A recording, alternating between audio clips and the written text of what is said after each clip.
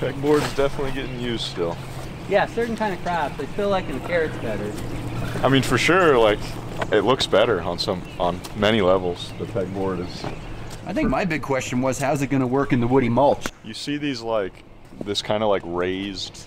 Yeah, come over here. Oh, the higher plot right through there, yeah. Yeah, so. You almost bermed it up. So would you rake the mulch out of it before you did it? Okay. But this is much better than my broadcast arugula. This is the cedar. Yeah. Easier to cut because it's in a line. But then there's a radish pegboard right there.